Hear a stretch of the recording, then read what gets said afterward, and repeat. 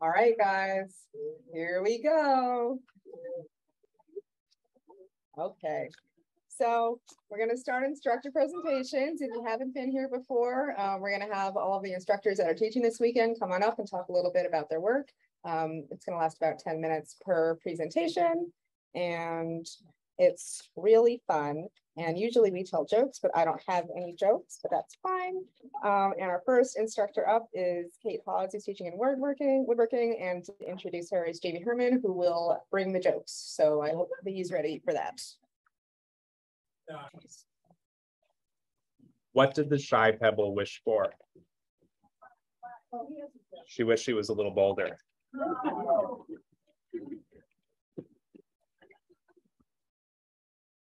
Let's take a picture.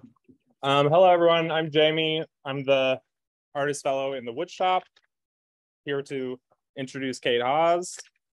Kate has been working with wood for over 25 years. Their work ranges from custom furniture pieces to sculptural forms and carved utensils. They have taught woodworking at Makeville Studio in Brooklyn, the Crafts Students League, and the American Folk Museum. Please help me welcome Kate Hawes.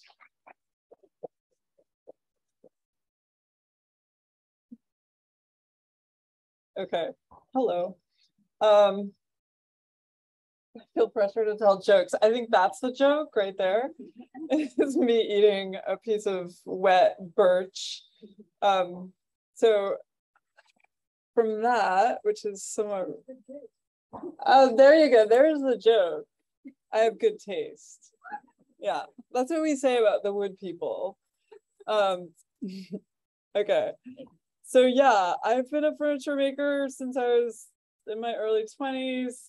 This slide is sort of like how, you know, the first 5 to 10 years of my woodworking life, I worked for custom furniture makers, apprenticed with them in Brooklyn, New York. They made like pretty fancy furniture that went into like Park Avenue apartments. You know, in New York, there's people who make every single thing. You know, you forget that like there are human beings like making every little thing in these like apartments and stores, everything. So there's a huge industry of craft happening in New York City, and it's pretty amazing actually. Because there's a lot of money in New York City. So you get to make all sorts of fancy stuff. So I don't know, this is like a set of chairs that were a reproduction of some Art Deco chairs that the client had, and they wanted more. So I copied them. This is like in the center is like a Kingwood veneer side table, and then the other one is like something that I designed, which I was just sort of playing around with color and light. But yeah, oh, this is the different, okay, that's okay, next slide. Okay, that's that one. Okay, this one, it looks a little different here, but that is okay. So this is my sort of, my sculptural, you know, me being like, you know, myself and saying, well, how do I make a box that doesn't look like a box? And so I made a round orb, and then I put drawers in it because I wanted it to have some kind of function. So some people are like, oh, there's, you know, they're like little places to stash things and that sort of thing. So that was the drawers kind of puncture the orb. And that's just a piece that I did at an artist residency in Anderson Ranch in Colorado. And so I had really the opportunity to work big. So that was sort of me branching out to non-furniture forms and working a little larger. And that one is, this is like a, another sculptural piece. You can see I kind of like these little flashes of color. It's made with very thin plywood. And then these are just like hand sculptures. So like one is the vertical one is like modeled after my forearm. So I was just interested. I think I'm a formalist. I'm really interested in form. So I can get very entranced just in form. That blackwood is like, I like twisting, sort of reclining type form.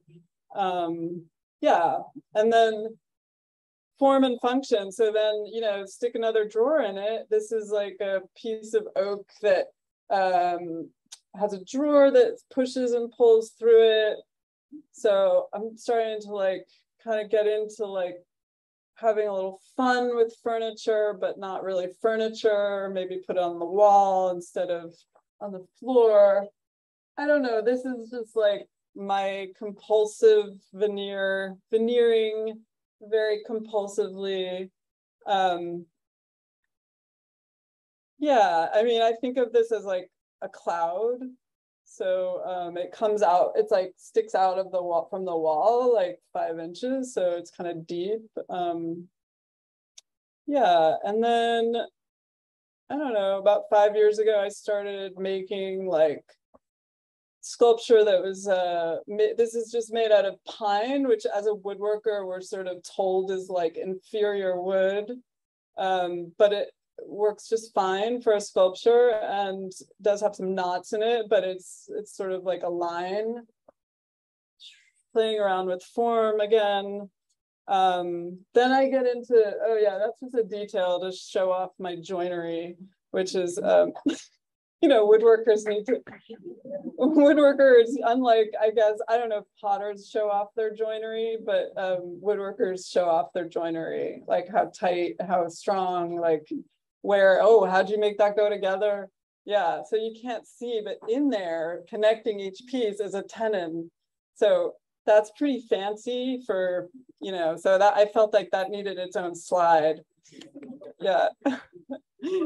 And then I shift and I'm like kind of sick of like assembling things. So this is all my creative work. This is not my bread and butter work, which is building people's cabinets and things. No.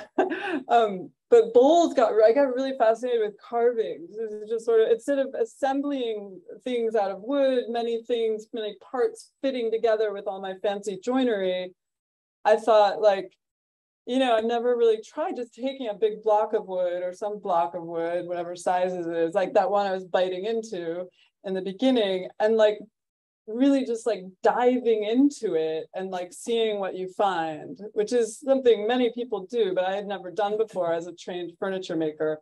So I've been very obsessed with carving lately, and I'm teaching carving, which is really great. And I feel very honored to, you know, be able to share the process with people. And you know, so I got into bowls, and so this is like a pair that, you know, is from where I live up in the Catskills. This one is walnut with some nice stripes in it. Yeah, and you know, these are like functional objects. I want them to be functional. They're not like museum. They're not like go put it on a shelf, but they are labor intensive and they are quite refined. But I really enjoy making things that people can use. That said, this piece is not completely usable. I made this for actually a fundraising auction, and it's just a bandsaw box, a small box that I carved. But so this is sort of goes back. I should have put this slide somewhere else because it's not a bowl. Because I was assembling pieces. This is a bowl and this is carved. And it's all one piece of wood. And it's, you know, I really liked this bowl. It's sold at the Peters Valley Gallery. And I miss it actually, because I really like that bowl. But I should just make another one. This is an elm bowl that's very deep, and you know, I'm just again exploring form, like what's an interesting form, and another walnut bowl, which vaguely looks like a bird, but I'm not sure really is a bird. That's like a wall piece I did. Actually, I ended up painting it black, but it was a pine, like a doodle, actually. So yeah, that's fun. It's fun to take like a doodle, like just some random shape, and carve it. This is an owl that I carved. Yeah, out of, a block of wood. So more carving. And then, oh, here we go. We keep going. I'm gonna keep moving here. These are just shapes in my studio that I am playing with, and I sort of rearrange and, are, in process. This is, so I put this in here because this is like something that I'm very excited about, this like spoon carving moment that we're in the world. If not, if all of you have caught the spoon carving vibe, it's out there and people are really into spoon carving. And I'm really excited by Greenwood spoon carving because you can do it anywhere. You could do it on a park bench. There's clubs in that form where people like show up and carve together in circles. You can do it at a craft fair. You can do it, in your apartment. It's great.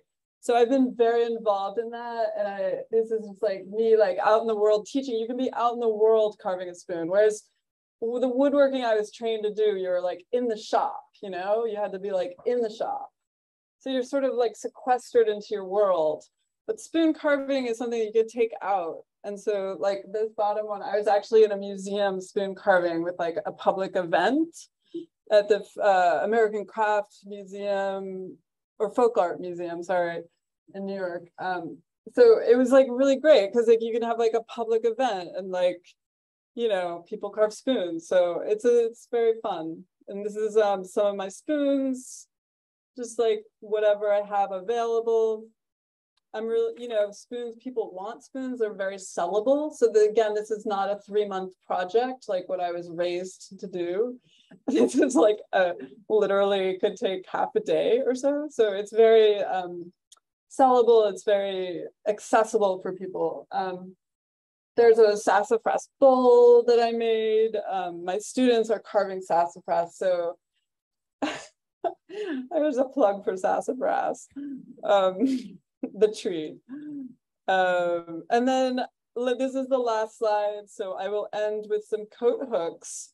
So I am exploring like sculptural wall coat hooks that can be fun and, creative. Not a huge investment, using small pieces of wood that I have laying around. So this is my talk, and thank you for listening.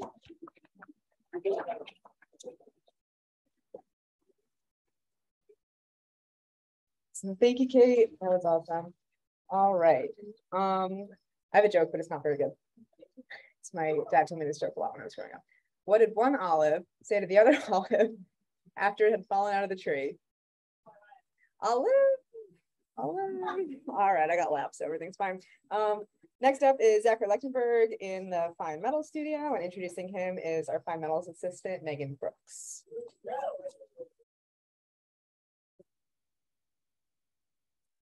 Okay, hi, I'm Megan. I'm introducing Zachary Lechtenberg.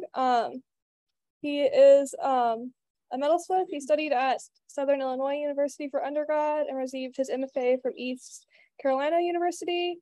He works part-time as a studio artist and at the Quincy Art Center in Quincy, Illinois, where he is based. And he makes work inspired by illustration. So.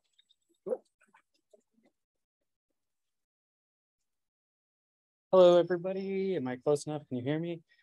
So this is me in my studio. I can see what's in front of me.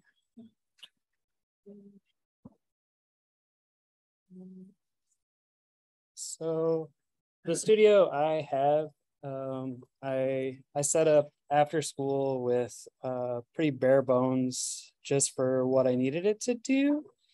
So I went to school for enameling and continued to do saw and solder champleve, which is what my workshop here is on. These are the counts and skateboards and kind of some of the background into what influences the work.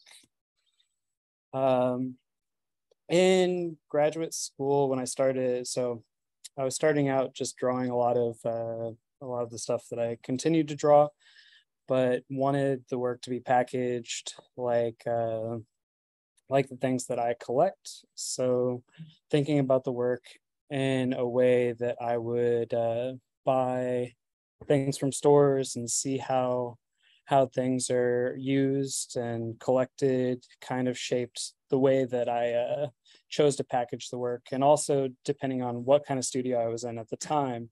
In graduate school, it was at the beginning, I was just buying paper boxes and decorating those. Later on during residencies, people were using laser engravers. So I was building boxes and packaging with that and then adorning that with imagery. As well as like imagery and the idea of the brooch or jewelry, like many other sculptural forms, I'm trying to think about it and the third dimension, flipping it over and scratching into the back and drawing on whatever I can. Let's see, this is kind of a bench shot of playing around with imagery, either influenced by things or building with parts that I have sitting around in my studio. Okay, so this is one of my walls in my studio and kind of leads into, so the work that I create is more influenced by me as a collector. And so I collect like vinyl toys and figurines and records and things like that. So when talking to different collectors in the art world, their idea of collecting was very much different from how I thought about it. So what I wanted to do with my work was change the way I package it to force collectors who collect my work to interact with it the same way that I collect work. And so what that does to a jeweler or to a jewelry collector, now that you have this packaged piece that's blister packed and sealed, they can no longer wear it. So they're a collector and no longer able to interact with it in the way that they want to, but are forced to interact in the way that I collect. And so all of these are thermoformed packaging made on just like a homemade vacuum forming box out of a block of wood and drilling some holes, drilling some holes and shaping it around the brooches. Another thing that I've done to kind of include the language throughout the work is not only creating these boxes, and of course I don't have an image where it's doing this, but all of the images would link up as like a set, creating this like collectible scene, as well as using decoders and things for people who follow my work, may be able to read the things that I'm writing and kind of connect with it on different levels. Outside of, so jewelry gets expensive very quickly. So while I was doing a residency a couple of years ago, I started doing some slip casting and doing like wax engraving back into the surface and doing a underglaze inlay sort of process, as well as making stickers out of drawings and things that I designed, so that there are more affordable things outside of an expensive brooch that's packaged like a toy. This is my favorite slide now because of the last presentation before me. So I'm taking all of these spoons that people could interact with, I'm carving them alone and scratching the plating off of them. So now they're no longer functional. And as somebody told me, I was so excited about all these drawings and illustrations on them. And Silversmith was like, you ruined them. Like, why? Like, you're excited, but you just made art. Who cares? So, and that kind of carries on to like, I've been buying like silver tumblers and everything else and carving and drawing on anything that I can in the studio. So it started out with enameling, which became like a step-by-step long process. So now it's just whatever I can pull into my studio and scratch into and change and manipulate. And that's it. And I'll keep doing it. Thank you.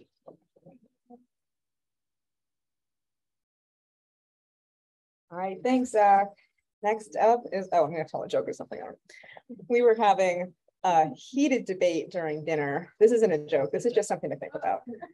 If there was an electric cord plugged into the wall that was 10 feet long, an electric cord plugged into the same outlet that was 100 feet long, would the one that was 100 feet long have less electrical output? Would the electricity dissipate? We don't know the answer. We were thinking about it. Food for thought. If you know, come up after, let us know. We'll be very interested to know. All right, next up is Tom and Marc Maiorana. Is that right?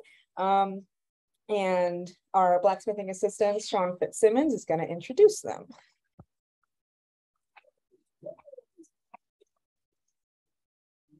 How's it going, everybody? I got a separate introduction for each of them, the wonderful father and son team that are teaching the 5-day beginner class Hang On this week. So starting with Tom, he started in farrier school 50 years ago this year in Phoenix, New York. And he's Peters Valley royalty as far as I'm concerned. He started back here in 1972 with Jim Doubleday and then Glenn Gardner. He was renting space in the small shop that they had up by that little chimney over there with a leaky roof. And the park made somebody demo from 1 p.m. to 4 p.m. 5 days a week. So in exchange for renting space, he also demoed for any passersby and, visitors to the park. He did that from 1972 to 1977. He started some work, a little bit of journeyman work in Orange, Massachusetts. And then he started his at-home shop where his son Mark learned to forge. And he got into the blacksmithing sales for farriers and blacksmithings at home. And Peters Valley even had an account with this company. So very legitimate. Please welcome Tom Maiorana.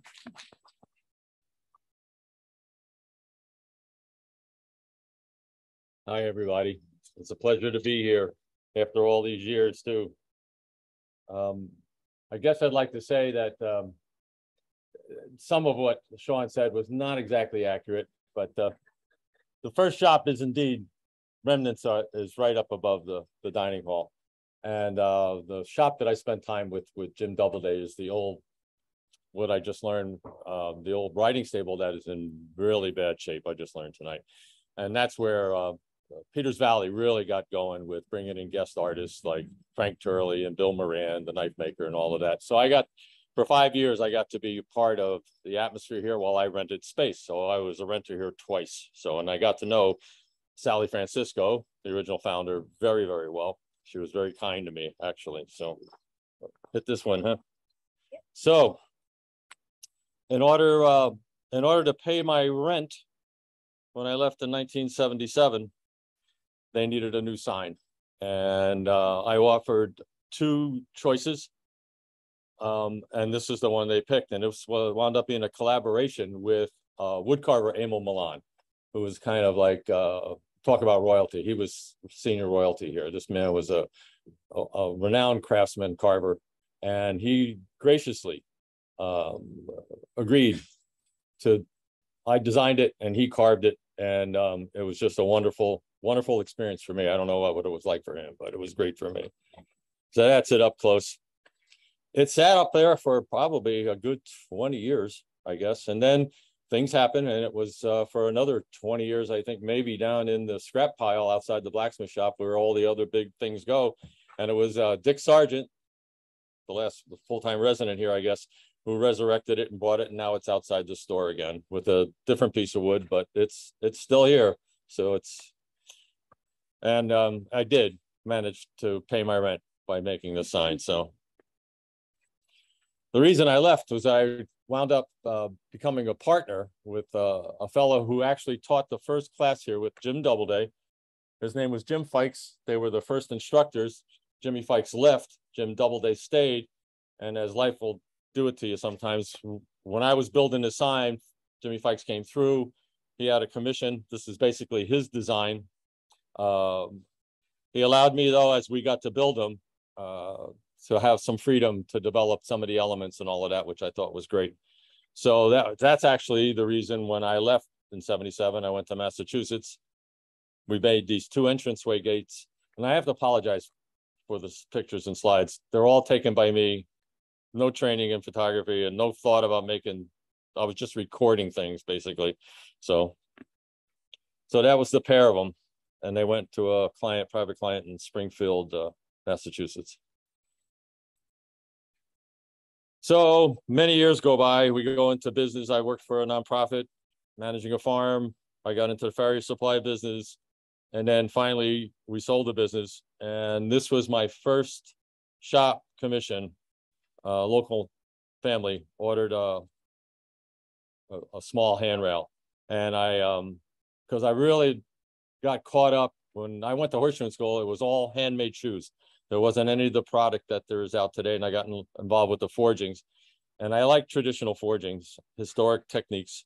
So this was all done basically with traditional techniques. There's no welding, there's no modern welding or any of that. So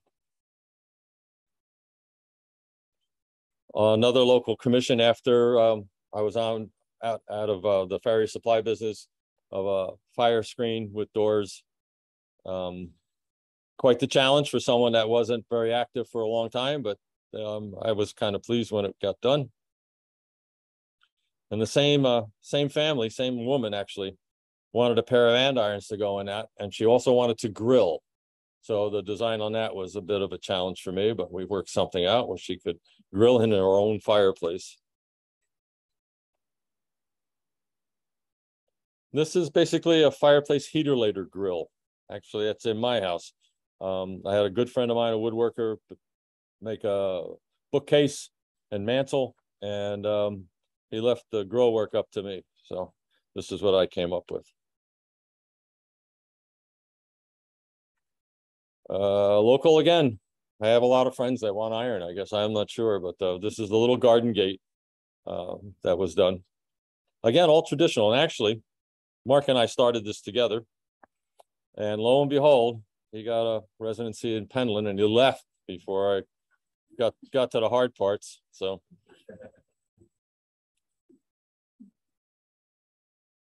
And this is also with Mark. This is a collaboration we did. He had a friend of his at Southern Illinois doing a master's. So let me know if I got this right. Doing a master's thesis. Yeah, this was Eric Cooper. He had to do a presentation, and he designed working collaborations basically. And Mark at this time was actually up at Haystack. So we did this. We did this by fax machine. He'd do drawings and I do drawings, and we send it back and forth. And I made a bunch of the parts, the metal parts. That's actually a ceramic handle on that poker. And not great idea for a functional poker, but it looks really good. So, and then he came home, and then we finished up all the parts, and it came out really well, I thought, for not working together, for not being in the same shop together to make something was pretty. And Eric, by the way, got all the, which is what he wanted. He got all the fact sheets from us. He got all the drawings. He got all the communications, and put that in his presentation when he got the poker to present. And this is, I think, my last one. So this is something that I really find dear to me. I got involved with total transformation of iron, forging iron. So that flower and the leaf stem all came out of one piece of 5/8 round stock that you see in the picture. That's all one piece. And it was all done with traditional techniques. And it was a bit of a challenge, and I've made a few others like it, but that was by far is my favorite. So I thought I'd include that tonight. So, and that, I think, is it for me. Thank you.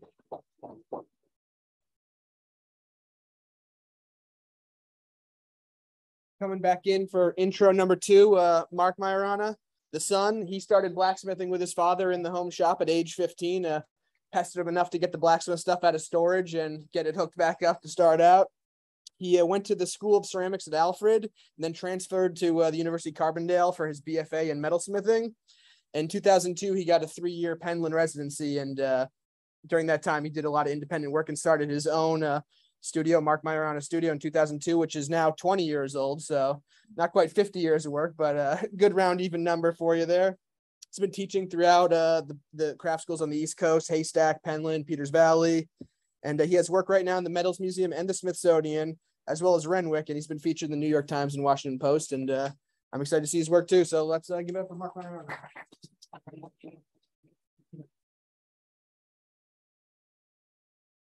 Thank you, everyone, for coming out tonight, and thank you, Peters Valley, for letting us do this collaborative team teaching effort. It's long overdue. I don't know why it's taken us this long to teach together, but I'm really glad it's finally happened. And we had a wonderful first day, stellar class. Everyone put in a long, hard day, and we've had good results. So it's really a pleasure to be here. I figured this would be appropriate. I don't get to show this often, but this is me demonstrating at the Sussex County Fair at 17. No, you were not even 17, to be honest, but you weren't driving. Oh, really? Well, then they got it wrong. Dad had a booth at the Sussex County Fair, and we demonstrated, and we made snakes out of old farrier rasps and nails and just gave stuff away, and everybody loved it. But this was my intro into blacksmithing. Like Dad, I was trained traditionally. He was trained traditionally, and thus I was trained traditionally. So starting off my ironwork career, it was certainly founded in ornamental ironwork, as this small flower piece exhibits. He always says I give him too much credit, but you got to understand the home forge was a forge and anvil, stock, and a hammer. So the results that came from that process were really limited based on your imagination and what the material could do. And I think having that confined and basic home studio setup really made me learn the material, learn it well, and then really sparked my imagination for creating things. I was at the School of Ceramics at Alfred, and then I transferred to Carbondale. And then by the time I got the Penland residency, I was shedding some of those traditional techniques that I learned from Dad and from attending university, and developing my own aesthetic, which was taking on a little bit more of a contemporary approach. And this spatula, which is in the collection at the Metals Museum, is a great example of these combined worlds. There's a very difficult forge weld in the middle of that thing. The handle is also kind of traditionally based, but still the end product is a little bit more that falls under a little bit more of a modern sensibility. And with this spatula, I was able to kind of launch a functional line of work based and built traditionally, but aesthetically took on a little bit more of a contemporary aesthetic.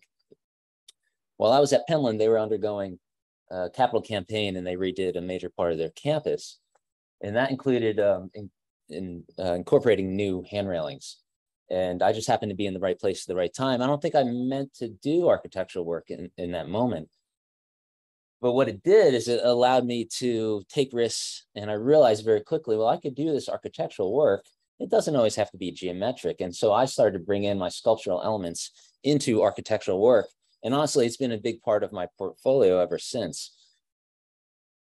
So I'm very good at building these complex things, meeting those requirements, but at the same time, kind of defying these geometric architectural stereotypes that are often associated with architectural items like gates and railings.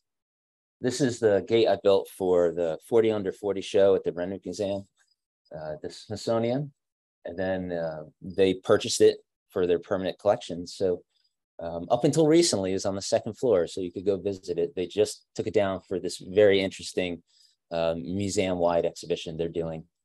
But this process shot illustrates, I think, why I'm doing what I'm doing in my studio, and that is trying to defy those stereotypes, make something that looks like it's falling down, stand up. Never quite confident I have it completely figured out, and thus that's the risk, and that's where that interest continually is. Shedding a little bit of those contemporary techniques that I learned from Dad, doing less forging, doing more bending, working not so much in the coal forge anymore, but using hydraulic benders and electric welders and growing in scale. And then balancing the studio between the larger architectural projects with some smaller items, using those design sensibilities again, and kind of this quest to always be innovative in my design work. And this is a book sconce. We all have that favorite book that we want to show off. So this was basically a single book holder that allowed you to show off your favorite book. There's a French cleat that holds it to the wall. And for a while there, I also had a studio under the name Iron Design Company, and Iron Design Company was making hooks and book sconces and a wine rack that's been sold to 23 different countries. It even survived a 7.6 earthquake in Mexico City. And I'm backing off on a lot of that production stuff, but naturally that sense is still there. These are some recent coat racks that I've made. I call them coat rack couplets. There's one in the exhibition down at the gallery. It's steel and stainless steel, hot worked. So again, combining more traditional pieces of equipment and techniques with maybe some less traditional forms. I've made a lot of these ribbon hooks. Again, trying to take something that as simple as a hook and add these really dynamic, alluring qualities to them. And I'm going to end with this project, since we're all makers and we're always kind of curious of how things are made. This is a stainless steel bench that went to a client in Atlanta, 8 foot long, completely structural, challenging as hell to make. And this is how we made it. I started with a ram board in wooden form. And Dad's favorite part is if you look to the left, there's a tiny little shiny maquette. And that was it. That allowed me to figure my materials that I need to order, get my proportions right. And whenever I wasn't quite sure with where the form should be, I could just pick up this little galvanized sheet of metal and say, okay, I'm back on track. Gradually, you're transferring the structure of the form to the metal. So I'm tracing the form with the stainless steel, welding in the struts, and with each weld, this kind of flimsy fluid shape starts to rigidize. And now we're adding the strips, top and bottom. So we're essentially making a very complex torsion box, like a hollow core door. As we're adding metal, we're removing wood. And then at some point, it's rigidized enough that it is a self-supportive unit. And you could completely dismantle the form and then just keep welding. And that's the final product. So thank you very much for watching. That's it. Thank you both. That was super interesting.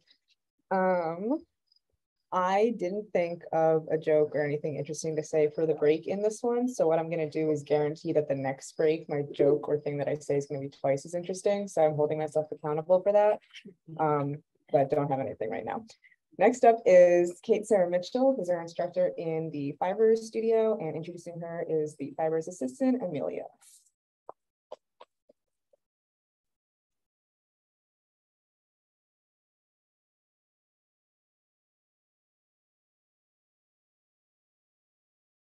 Hello, I'm Amelia, the Fibers assistant.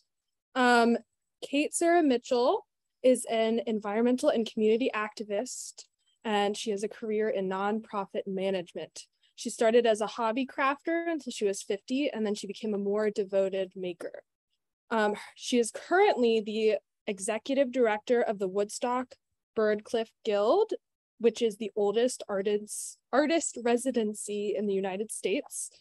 And she was also the Artist Fellow here in 2016 and 2017. Please help me in welcoming Kate Sarah Mitchell.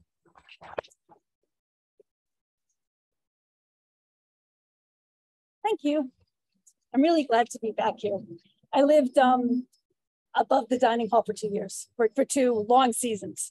And that was great. And I'm glad to be back here teaching. I started out in life in literature. So I got a master's degree in medieval comparative literature. So this is Blake's picture of Chaucer. So a lot of what I started out with was very much black and white.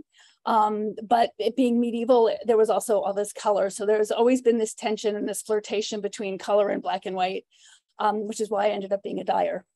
My early stuff was with a lot of county fairs. Somebody else talked about being a farrier at the county fairs. I loved the county fairs, and I would always submit stuff to the county fairs and get ribbons, and that way I could pay for the rides and the food for my daughter to go on, and it was always fun. It was always a nice balance, like that my winnings would always cover all of our expenses for the week for the county fair. But I also started in pretty much plain stuff. I really like natural fibers. The large knit one was a sheep my daughter raised in 4-H, and the one on the left is flax that we grew ourselves in our garden. And still flirting with color. This is some swatches that I was doing in the beginning as well, sort of traditional knitting, sweater making. At one point, I was really, really unhappy with my career because I wasn't getting enough, I guess, color. And somebody asked me what I wanted to do. And I said, I just need to have more color in my life. So I left my nonprofit administration. I'd worked for like the Hudson River Sloop Clearwater and done a bunch of environmental stuff. And I did a lot of grant writing and other kinds of writing. So I quit all that and I opened a yarn shop. Yeah, it was a good thing to do. So I did some really traditional knitting and yarn work. I did a lot of teaching. I started doing some weaving, and I took a class. My daughter and I came here about 17 years ago, and we took a class in machine knitting, and I loved this place, and I thought it was the coolest thing in the world, and I really, really wanted to be part of this world because it was a level so much higher than the county fair, for example, and little jars of jam and stuff. So I really wanted to do it. And I was weaving stuff like this. I was living on the upper Delaware at the time, and the red lines is a sort of a reflection of the stairway rapids that are up there. And I had worked for Clearwater. So this whole thing is like this echo of the Hudson River and the Delaware rivers and my relationship with Pete and Toshi Seeger and the work that I had done for them. And this was a colorful rug that I made, a cashmere rug. But I applied, sorry, Kristen, but I applied here like 2 or 3 times to be a fellow, and I didn't even get a hello. And I was doing this work that I thought was really great, like these silk things and these cashmere things, but I had no bona fides. I had never been to art school. I was totally pretty much self-taught. So I got very frustrated. I got a scholarship from the Hand Weavers Guild of America to go to school. So I enrolled in a 1-year associate's degree program at FIT so that I could be like, yeah, I have a degree in art. And it was so exciting because I had never really formally tried to study art. And I think the way I presented myself, I clearly wasn't an artist, even though I was doing this, what I thought was really cool stuff.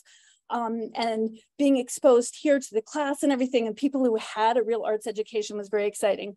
So I went to school and I learned how to do design boards. And so you see my work is kind of the same stuff. It's still these really natural colors, but I'm presenting it differently and I'm hooking it to Andrew Wyeth and I'm talking about his Helga paintings and if Helga was going to be a fashion queen, because she clearly wasn't. She had that green coat in all the paintings and stuff. But so I wanted to sort of elevate her fashion style with all alpaca stuff. So I designed a wardrobe for Helga, Andrew Wyeth's girlfriend. So that was fun. And I also got to do things like start thinking about what are the colors referring to in the real world. So I started taking a lot more photos and working with doing sort of iteration work. So I spent my year at FIT. I really wanted to go to China and work with silk because I thought that would be exciting. And China wasn't hiring, but Peru was. So I ended up going down to Peru to work with 6 women's textile cooperatives, weaving, spinning, dyeing. So I'm in the back right-hand corner, the one without the hat. That's me. And we're cleaning alpaca. And it was a real struggle. So I came to this group of women. We're in Peru, which is in South America. And the area I was in, right about there, about 20 kilometers from Machu Picchu, and I never did get to Machu Picchu, but I lived in this village that was very Inca. And the people we worked with were at 13,000 feet. And it would get really dizzying, but they were like right at the cusp when you go over to the Amazon basin. So they're up at the top in the glaciers. And you can see there on the right, the glacier, and that's by their village. And then the left is sort of the path that goes up there. So if you were to walk it, it would probably be like 6 hours. And by car, it was more like 3 hours because the roads are really rough. So even with a car, it takes a long time to do anything. So these are sort of the inspirations. This was the view from my bedroom, which was, I was in a town called Ayante Tambo. And this was the road you took to get to the bar. And it was about like 5 miles down the street. And that's the river, which wasn't very clean, but that's the river that ran to Machu Picchu. So these are my inspiration pictures. And then this is the stuff that we ended up making. This collection was presented in 2016 at the Jacob Javits Center Fair Trade Conference. This is how it started. So we ended up with something like this and the color combinations. And you can see if you look at the blue, there's some color variations and differences that sort of work with the design that's there. But this was an order that the women were filling when I first got there. And it was supposed to be, you know, regular color blocks. It wasn't supposed to be 3 shades of white mixed together and reds all over the place. This was supposed to be a matching set. So I had to work with them about sharing yarn for one thing. Like, so you're going to share yarn and you're going to alternate your reds so you don't have one block of burgundy and one block of flag red. So we did a lot of work with that. I also learned, so we were giving them designs. So there were a bunch of Northern European and American designers, not a bunch, there were 4 of us working with these 6 cooperatives, trying to get into or to expand our reach in the fair trade market. Usually it's sort of high-end. I wanted to do high-end homes. They had been doing a lot of purses and bags for like sort of hippie stuff. And I was trying to get them into high-end homes because I thought it would get them more money. So we would give them designs, but they couldn't read the designs. And that's when I really realized you have to learn how to do a shape and to draw an arrow and say this color goes in this shape. That's not something innate. So we would show them these things like this design and they'd be like, what is that? Plus they don't do circles. So we got them pencils and we started doing designing stuff, and we had debates about whether we want to bring these women Vogue magazines because people thought it was somehow going to make them want to dress like that. And I'm like, these women do not want to dress like that. They're never going to want to dress like that. So it's astounding because all of the stuff that they're wearing, they have made themselves. They use a lot of synthetic dyes because they like the bright colors, but it's all hand spun, it's all hand woven stuff. They certainly have designed it themselves and they've learned all that stuff. So it's just our designs that we wanted to get them to do that was kind of a struggle, and how we communicate their design sensibility with what can sell, what we think can sell in Europe. So these are just some more images of working with them. This is in the office and the women would bring their designs down, and that's me smiling. So we did a lot of dyeing. We did a lot of work. I did a lot trying to get the dyes to be the same, but we ended up really doing process lessons in terms of changing those reds and getting those kinds of materials to work better together. But we had a lot of fun time dyeing. The master dyer didn't like me a lot because I was trying to push him to do different things like these ombre colors. He's just like, what are you doing? Why do you want to have half of it be half and half? And he just didn't understand how that could work. He also didn't like the fact that I wanted to do raw fibers instead of yarn, because I wanted us to be able to achieve colors we wanted by blending and stuff like that. And he felt a little bit insulted that I wasn't saying his colors were good enough. So you can see here where I have sample colors and I'm trying to achieve these colors that we got in watercolor. And that was a little bit of a stress. And this is our second dyeing session. This was at Mercedes' house. She was one of the managers. So this is part of the collection that we offered, which isn't really their style. It uses a lot of elements of their style. But we brought them like Architectural Digest magazines to try and help them understand, like, it has to be clean. These people do not want their pillows to smell like alpaca. Because they don't. So these are just some of my pillows. I did some screen printing, and then this is a pillow that they also made that I ended up sewing together. And this is the vest that I made specifically for the show that's on right now. And it's a bunch of naturally dyed rug yarns that I made a bunch of rugs, and I was trying to figure out what to do for this. And I was gonna spin and then dye, and then that's too much work. So I just took the yarns that I had and I made this sort of Scottish styled vest. But I still love, like, one of my favorite things is just doing really plain natural textiles and fabrics. And these are studies for shrouds. Thank you.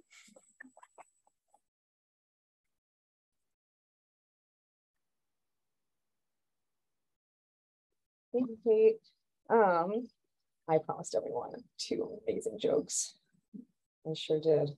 All right, here's a joke. If you don't think it's funny, Jamie the Woodfellow sent it to me, so you can blame him. How come a man driving a train got struck by lightning? No guesses? What? What? He was a good conductor. Nice job. All right. Next up is Czashka Ross in the Special Topics studio, and introducing her is our Special Topics / Photography fellow, Lindsay Davis.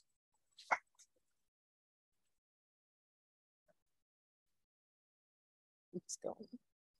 The slide? Yeah, you start talking. Okay. I can't do it.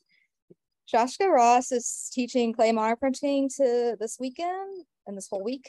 She has been working with clay monoprinting for years, developing wonderful methods to create Merid effects. She was fortunate to learn from Mitch Lyons, the master originator of this beautiful low-tech method of printmaking. Born in Canada, she has lived in the United States since earning a Master's of Fine Arts degree for the Cranbrook Academy of Art. Since the 1990s, she has worked extensively at Peters Valley in various studios, continuing her practice, and later began working figuratively and formally in her artwork. Czashka is a mixed media artist who has taught and exhibited work in Europe, Canada, Japan, and the United States. Please welcome Czashka.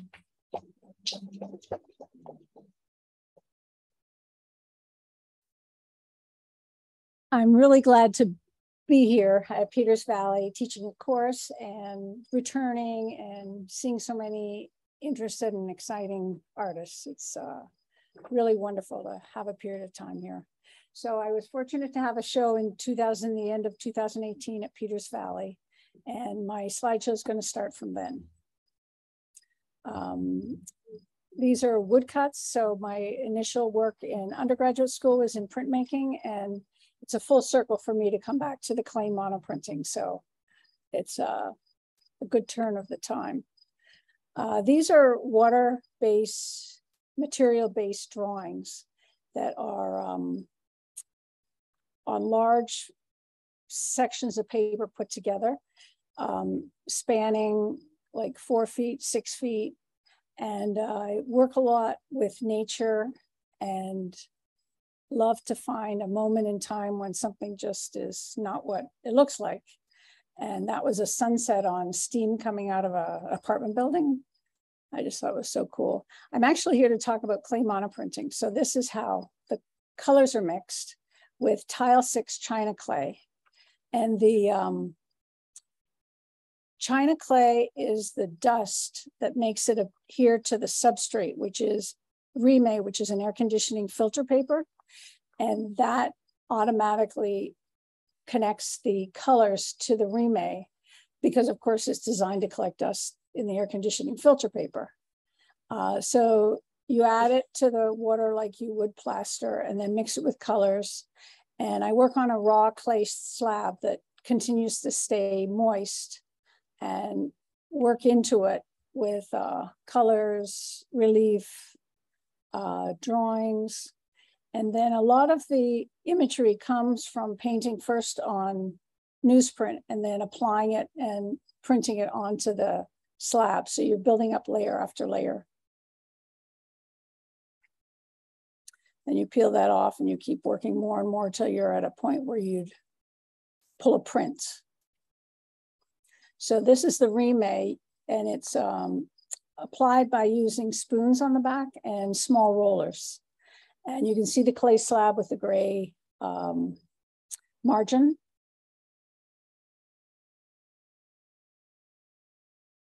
And you do keep working on the same slab. You can never get an addition because the clay is pulled off with the color so that it doesn't remain the same. So you get similar pieces or a family of pieces. These are about 30 by 25, 25 by 30. I'm really interested in patterning as a form and as a plane and as a distance. So patterning's gone on with me for a long time. So these are all clay monoprints. So the stronger, more clear lines are added as drawing from a newsprint piece that's printed onto it before it's printed onto the Rime substrate.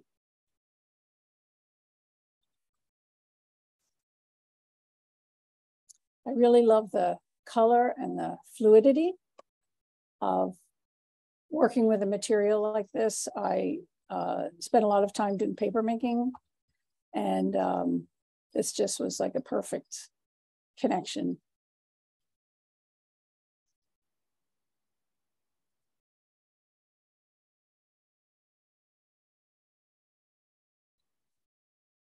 I do a lot of small tiny coil pieces in clay.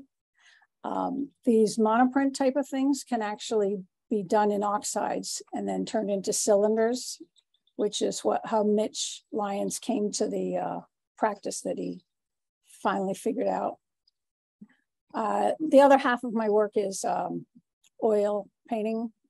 And this is a 3 foot by 4 foot working with containers, but focusing on the patterns. So the fact that there's a subject is one aspect, but the density and the buildup is what really keeps me going. These are encaustic pieces on paper and on pit-fired clay. And the interior of the bowls is oil painting that's waxed over. This is an early part of the DNA series. I like to work a lot with nature and find lots of things to do always. This is the first piece I did for the Nuance show that used the DNA form. And this is indigo dyed grass hearts with irises tied together with copper wire, using the shadow to expand the piece, and then began making these larger drawings, again with water media. Fireplace charcoal and inks with watercolors. These are 60 by 80.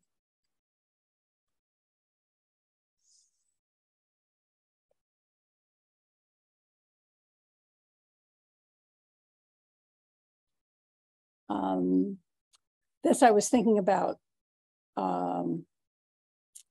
who's really watching when all these medical things are going on and how that's controllable, how much it affects one with the genetics or disease things, heritage, relationships. And it's a group of 6 watching.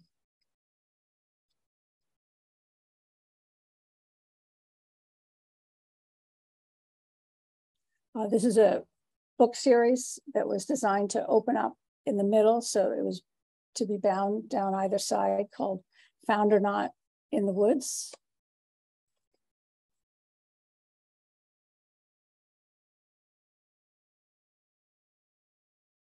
I'm interested in movement and again, the drawingness, but then of human movement. This is during the height of COVID when you just felt like you're covered by stuff and just running and wondering and not knowing. This is actually pulling the print.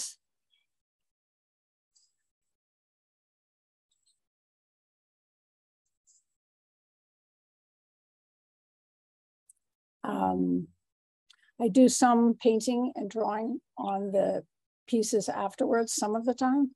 And this is called Soundings, about the maritime word used for knowing what's around you and deciding, you know, if you're in a good place or not.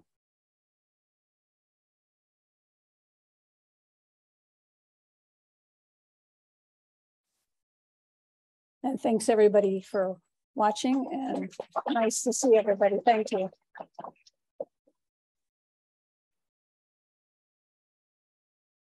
Thank you, Czashka.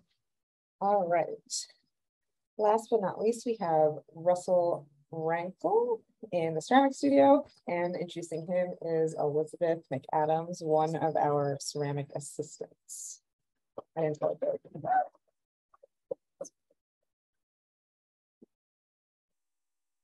Hey there. So Russell Wrankle is an associate professor of art at Southern Utah University. He is the founder of ShapeTheoryCollective.com, an online gallery dedicated to helping free the 40,000 nonviolent cannabis prisoners caught up in the war on drugs.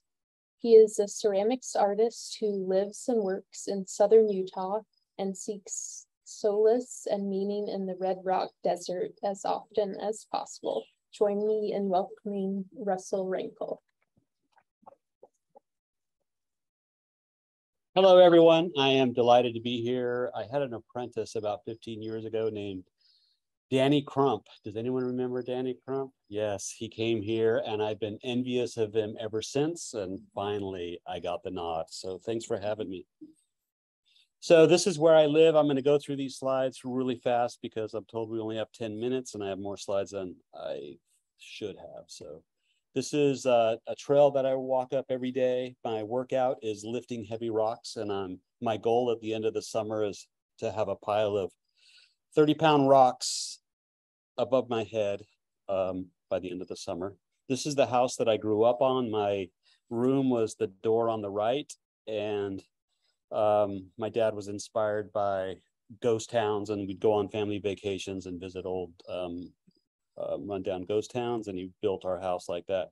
So my room was on the right, and I had a gun like this, and I would shoot rabbits like this from that front deck in my underwear, and I would end up with these guys, and I would skin them because I wanted to justify my murderous mindset. So I didn't do anything with them, but I did have a pile of skins that I thought maybe some pelt guy would come along and buy them from me, not understanding that jackrabbit fur is pretty nasty. So I understand how the skin works and how you pull the skin off the body. You cut around the wrist or the ankles of the rabbit and through the crotch, and then you pull the skin off like a sock. And so I understood that. And so I started to fold that childhood experience into my work. My dad was a gardener for the movie stars, and this was his tool of choice. I walked behind, in Palm Springs, California, by the way, and I walked behind a mower just like this, probably, I don't know, hundreds of miles. And he mowed Steve McQueen's lawn. And this was I mowed Steve McQueen's lawn, let's say. And this was the house that one of the houses that he took care of. This picture was actually taken about the time that my dad was the gardener, because those planters on the right, I remember those lounge chairs. I remember seeing Ally McGraw and Steve McQueen laying out on that. I remember watering those hanging baskets, and that was the lawn that we mowed. And the reason I'm showing you these images is because for the longest time, I just thought it was just a bad experience working for my dad. And looking back, I might have been influenced by that line and texture and those built environments. This house, I think it was this house, but it might not have been. But there was a spider monkey that lived on that wall, and it was chained up, and it would latch onto my leg every time I walked by. We mowed Barry Manilow's lawn, and that's not a euphemism. And this is one of the houses, a really famous house in Palm Springs. This is another image of that same house. And then there was the Elrod house that we worked on, and this was all concrete, a really beautiful home. I took my family to Palm Springs on vacation, and I tried to get into this private gated community to see these homes, and the guard wouldn't let us in. They were pretty aggressive. And then Liberace, of course, that was his house, and pretty crazy house. I remember trimming that bougainvillea, and this is the front view of his house. And so I got to school at Brigham Young University, and I took an art history class, and I remember seeing this and just being blown away by this Greek rhyton. And ever since I've seen this, I've tried to create work that matches this in quality and feeling that I got from this piece. I still am really inspired by this piece. And then going back in time, back to that house that I grew up in. We were having dinner one Sunday afternoon, and my back was behind the dirt road in front of our house. And beyond that road was just desert. And then about a mile beyond that was a couple of houses that we had neighbors living in. And I was we were having tacos or something for dinner, and my sister and mom were sitting there, and they became really surprised by something happening behind me on the dirt road. And I turned around, and there was a horse sauntering by, and I knew the horse because it lived at Bill's house, but I didn't know the naked lady on the back of the horse. And so I got my dad's binoculars and found her the next day sunbathing above the horse corral. And I crawled military style to try to get closer to her. And she sat up with her cocktail in one hand and a fly swatter in the other. And I ran home. So I became more curious, and I'm just probably 13 or 14, became more curious. And they also raised pigeons, this couple that lived there. And I suddenly became interested in pigeons. And I got to know, I insinuated myself on this couple that lived there, and became comfortable enough with them that they invited me into the house and introduced me to this movie. Anyone remember this movie? And I was really young, and watched this movie, was thoroughly, I don't know, what would you say? Invigorated, let's say, by this movie, but completely embarrassed and ashamed, because I would walk home after visiting these people with the naked lady and Banshee the horse and the pigeons, and I would walk home and see my mom making dinner in the kitchen through the front window, and just this dichotomy of feelings, like this home feeling versus whatever was happening across the way. And so I started making these rabbits to reference that time. And the rabbits are a reference to, in my memory, that I've since gone to try to find the opening scenes of that memory and of that movie. And it just sent me down a rabbit hole. And I decided that the memory was more important than reality. And so in my memory, there's the opening scene is Linda Lovelace on the kitchen counter, filing her nails and receiving pleasure from a gentleman caller. And so that's what this work is about. And it's also about loss of innocence. It's about my complicity in that, in my loss of innocence. So these are some other pieces that I make in reference to that. And you'll see that all of my work references animals, and in Aesop's fables, animals are a reference to the human condition. And even in more contemporary literature, animals are used to illustrate what humans experience. So I was just in a show in France, and this is how they describe my work. And I love it, although it doesn't really. Russell Wrankle's sculptures evoke the world of latex, bondage, and sadomasochism, setting forth an argument for the vital energy therein. I don't participate in any of these things. If there was a secret camera in my bedroom, you would think my wife and I are quite boring. So this is some more images. And so the class right now, we're making dogs and rabbit heads, and what else are we making? Yeah, buzzards.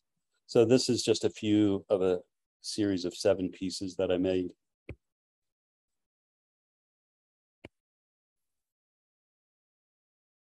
So I'm just kind of scooting along pretty fast here.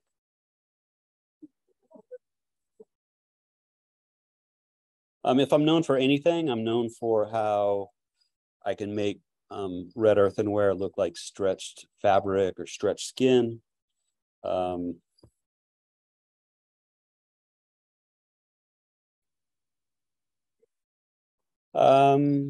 This is probably about 14 inches long. And the only reason there's you know why there's a rabbit skin stretched, because I used to skin rabbits, but you don't know why there's a fry pan, and I don't either, except I think fry pans are really cool shapes. And I was frying eggs, and I thought, oh, I should see what I can do with this.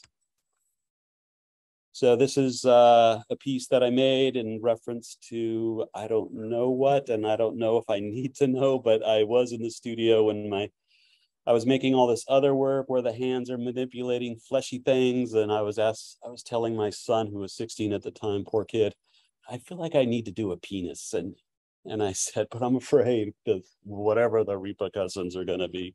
And he said, Dad, you tell us to do things that make us scared. And so you should do it too. And so I made that piece. This one's called Fingering the Aorta. This is another piece. I was doing a workshop in Salt Lake City last week, and there was a participant there, and a friend of hers knew that she was going to take my workshop, and she said, don't do it. He's anti-female. You should see his work. And maybe I am, but I don't think I am. You know, there's a lot of stuff that operates on the subconscious for all of us. And maybe there's some issues with my mother. I don't know. I don't know. But anyway, so these are some things that,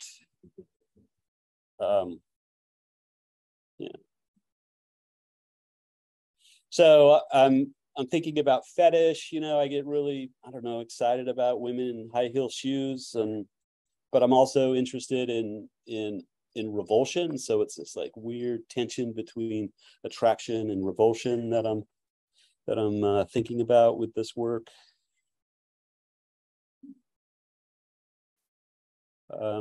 This was part of that show in France. You know that I know how to stretch skin.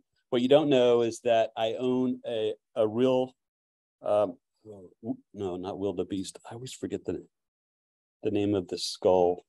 Forgive me, but when Steve McQueen died, his estate came and got all the stuff from his house, and then they invited the gardener to come get whatever he wanted that was left over, and he got 2 skulls like this, and I still have this skull. Yes, it's a hartebeest. This is about this big. Yeah, it's a hartebeest. Thank you for that. And again, if you know anything, you know, if you know my work, I guess I'm known for how to stretch things. I'm gonna show the class tomorrow how to make a conjoined buzzard like this. This is a rhyton, a reference to the early Greek rhytons and Iranian rhytons. And this is a piece that is relatively recent, well, within the last year, that I'm pretty thrilled about. It's a vulture eating a Gila monster eating a rabbit. It's all ceramics, yeah. Yeah, wheel thrown. I'm just kidding. No. I make most everything solid and then cut them in half and hollow them out. And then this piece, I started with a detail on this piece. I'm really excited about this piece. Pretty recent. So this is a bighorn sheep skull with a rabbit skin stretched over the top of it. So Shape Theory Collective, I started this online gallery a year ago, January 20th. And the purpose of the gallery is to make money for artists and myself. I always want to be transparent about my ambition to make money. It's not a nonprofit, but it might be someday. But our mission is also to donate to the Last Prisoner Project to help free the 40,000 cannabis prisoners that are in this country. And these are a few of the artists that are on Shape Theory Collective currently. Ceramic people may know some of these artists. And it's an evolving online gallery in terms of do we have permanent artists or do we have monthly shows? And right now we're having monthly shows. And so this is the cover page. So this guy is serving a long time in jail. At the same time, Seth Rogen started a cannabis brand, and I don't fault Seth Rogen or deny that he should deny him the opportunity to make money off of cannabis, but I don't think he should be making money off of cannabis while this guy is serving 23 years for doing the exact same thing, or that Martha Stewart shouldn't be, or she should be, but all these 40,000 people should be free. So the target of prohibition was not the drug so much as those most associated with its use. Typically in the United States, drug statutes have been aimed and selectively enforced against a feared or disparaged group within society. And Smoke Signals is a book on the history of cannabis that I've just recently finished. Really interesting. You think we are in a dark time right now in this country. but it's been dark in the past too. The war on drugs didn't start with Richard Nixon. It started long before that. He just amped it up a little bit. So these are some of the people that are in jail. The Last Prisoner Project has focused on these men in their last social media posts, because all these men are fathers and they're trying to maintain their fatherhood while they're in prison, and they're also, and anyway, it breaks my heart. This Michael Thompson just got out of jail recently after serving 28 years.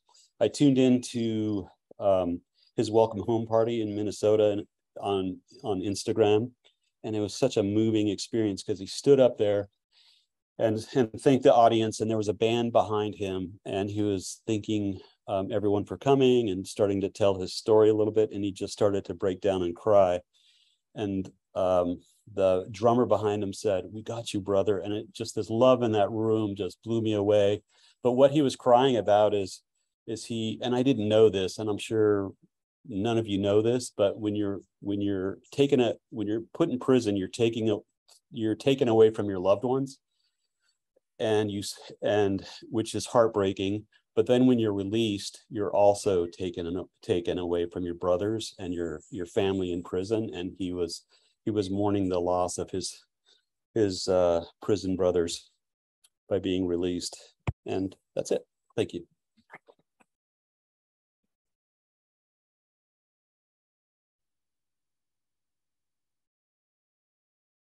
Thanks, Russell. That was super interesting and really important. Thanks for sharing all that with us. That concludes our artist presentations for the night. Thank you everyone for coming. I had another joke, but I really forgot it. I didn't bring my phone up. Sorry, next time. So thank you all. Enjoy the rest of your workshop. Anna's gonna bring my phone. I'm gonna tell the joke. Excellent. Excellent. We have the joke. We're gonna tell the joke. We're gonna do it. Okay. Why can't you hear a pterodactyl go to the bathroom? The P is silent. That was a good one. All right, so that concludes it. Again, enjoy the rest of your workshops. If you need anything, please let the office know. And have a great night. Thank you. Hello and thank you so much for watching this program. Peters Valley would like to thank its sponsors for making programs like this possible. If you liked this video, please hit the like button and subscribe to Peters Valley's channel to receive more like it in the future.